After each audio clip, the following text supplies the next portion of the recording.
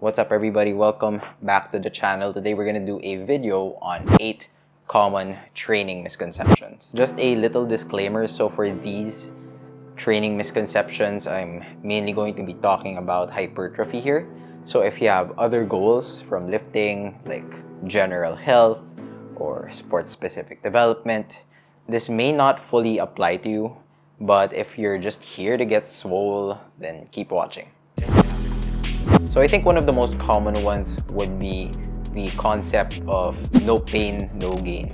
There's more fatigue, there's more soreness. That does not equate to more growth. You can get tired doing senseless exercises without anything being effective in a muscle building sense. If you're doing a bunch of high intensity interval supersets, giant sets, or if you come in trying to make yourself puke or trying to make yourself not be able to walk after a leg day, that is most likely holding you back. I'm not telling you to take it easy in the gym, but I do think in a lot of cases, when I see people working out, I feel like they could be making more progress with a more moderate approach. The second one here would be thinking that light weights are for cutting and heavy weights are for bulking. I'm sure you've heard that a lot, but you know what, just to debunk an already debunked myth, the only times I think this statement is really valid is if, number one, you're reducing the loads deeper into a cut to reduce injury risk and excessive fatigue. And number two is that if you're using heavier loads when your calories are high, when you're in a huge surplus, and you can focus on training performance and strength. For just about every other situation, I do think you would make gains safely in the 5 to 20 rep range, maybe even the 3 to 30 rep range if you know how to program and train. For example, you wouldn't be doing 3 to 5 reps on a lateral raise, and you most likely would not be doing 20 to 30 reps on deadlifts. But there are definitely some exercises that benefit more from being done in the lower rep ranges and some from the higher rep ranges. The next common one I've seen here is that people often think that if you're not getting a pump, you are not growing. Now, correct me if I'm wrong, but I do think pumps are not what you would consider a main driver of hypertrophy. And as far as I know, this is especially true in drug-free athletes. Pumps are influenced by a lot of things, such as your sodium intake or hydration, carb intake for the day or maybe even the day before, novelty of your exercises, and your rep ranges. So they won't always be there. I think by falling into this trap, you do end up compensating with novelty or new exercises or throwing in weird exercises that create a fresh pump. But I feel like that takes away from your progressive overload. So I really wouldn't recommend obsessing over it. Now, if you're deep into a cut, you might not even feel any more pumps. I'm sure a lot of competitors have experienced this, but of course, that does not mean that your training is not working. You can get a pump with very little effort. Might be able to just, curl some very light dumbbells for a few reps and you get a pump. Or for me, if I just pulled my lats in like this, yeah, it's cramping up already. Basically just flexing whatever muscle group you're trying to work. It's not so hard to get a pump. What is sort of more difficult is being able to progress on the same exercise week after week. Now, another thing people tend to get confused with would be thinking that you need to follow a specific training split to succeed. So stuff like bro splits, push-pull legs for advanced lifters, upper-lower full body for beginners. You know what I mean. But I really don't think that's the case. If you train each muscle group at least once or twice a week with adequate volume, sufficient intensity, manageable exercise selection, then I think you'd be good to go. So train in a way that aligns with your goals and balances the stimulus with the fatigue. There really are no set rules in setting up your training as long as there's a sound rationale. Now, I am currently running a 5-day full body split that was structured from my previous push-pull legs upper-lower split. And for the past few years, I've actually been experimenting a lot with the training split, and I honestly don't think one split would be inherently better than the other.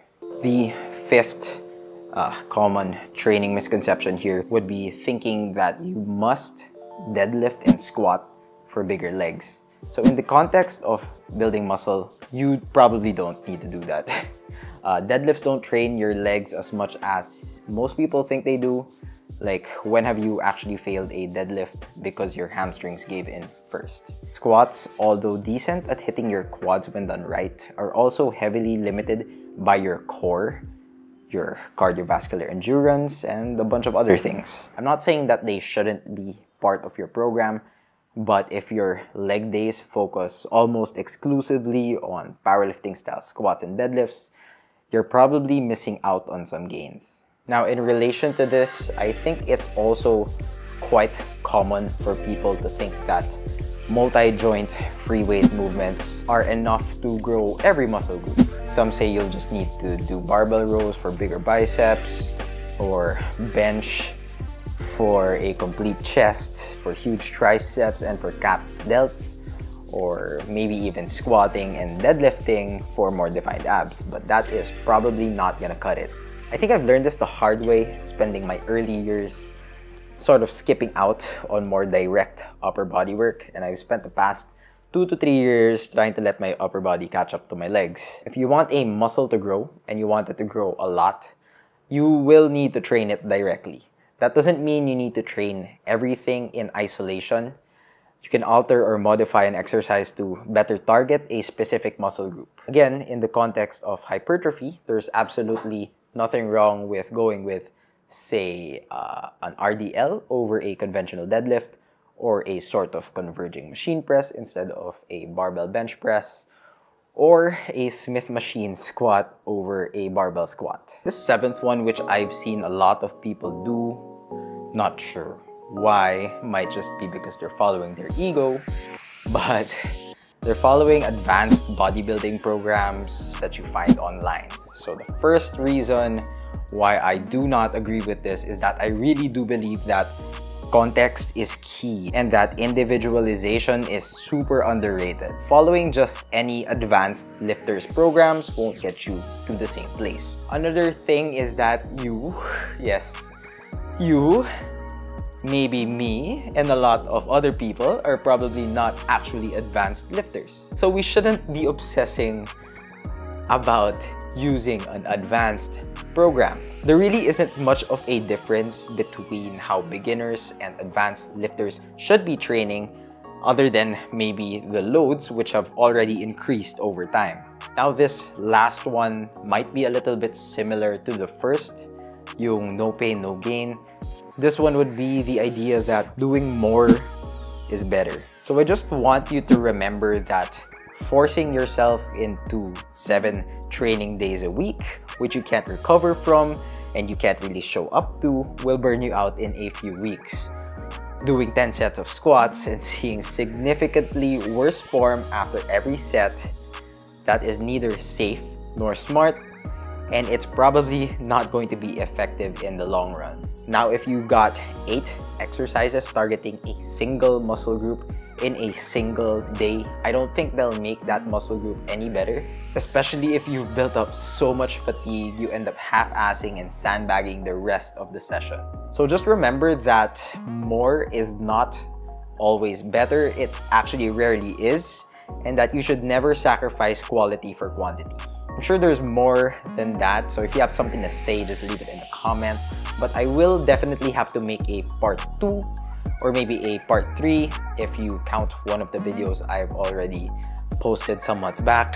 But I hope you found this helpful, and if you did, please do leave a thumbs up and subscribe to the channel.